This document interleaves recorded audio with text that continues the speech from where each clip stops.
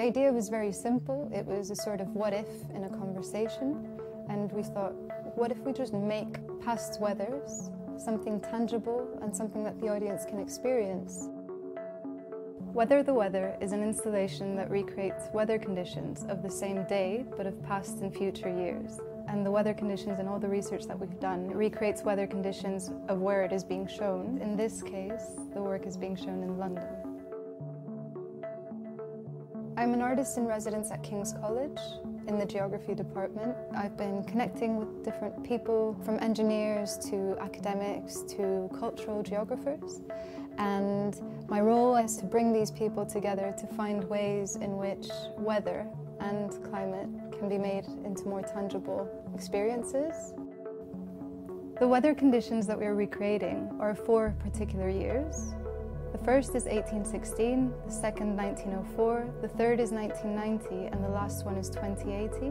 These all have been chosen because they reflect the political, cultural and historical ways in which our weather imaginary has been constructed. What Ines and I really like about this project is it gets us to reflect on our own relationship with weather. At the moment, people are living indoors and they occasionally go outdoors into the weather, and our experience of the weather is mediated through technology. We watch weather forecasts, we look at apps on our phones. We've inverted that and we've put the weather inside, and the technology is what's creating the weather. So we're walking into a mediated world, but one which is internal. Part of my role was to collect quantitative data that we could then plug into the sensors. The data came mostly from the Met Office, 1904 and 1990 in particular. 2080 came from the UK Climate Projections Programme, also produced by the Met Office. 1816 required a little bit more digging, and we found a weather diary collected by someone called W. Carey on the Strand. So I think weather the weather, it's almost more like a feels like. So if it felt cold, can we make it feel cold in the greenhouse? If we think we're going to feel hot and muggy, how best to change the environment in the greenhouse to make it feel like that. So it's people's perceptions as much as anything, not necessarily what is measured by a sensor. Because it's quite well known that what you feel is quite different to actually what you measure. My role in the project was to help with the construction of the whole installation.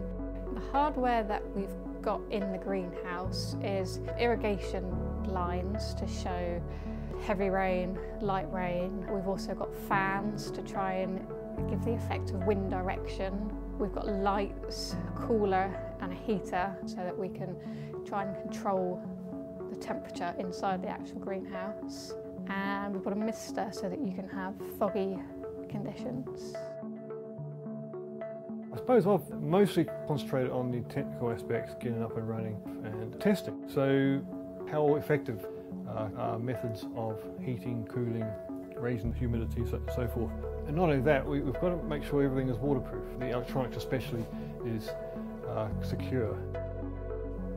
Bruce and I mainly work in a lab, so we've not, I don't think, worked on an art installation before, so it's quite interesting to sort of use that technology for a different end. What I would hope people will get out of this experience, if they can actually feel this temperature, this weather. The full experience, I think, will be quite useful in instructing people. I don't think it's just sensory, it's also the information behind the years we chose.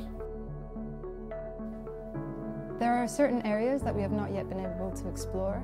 Some areas like sound or scent, and we would like to tour Weather the Weather and present the work in a variety of different locations to create specific conditions that are relevant to where the work is being shown. What I've found fascinating throughout the development of the project is that extreme conditions have taken place in this very location, and the value has been how people have adapted to these circumstances. So learning of these recent but distant scenarios might give us a key to rethinking what might happen in the future.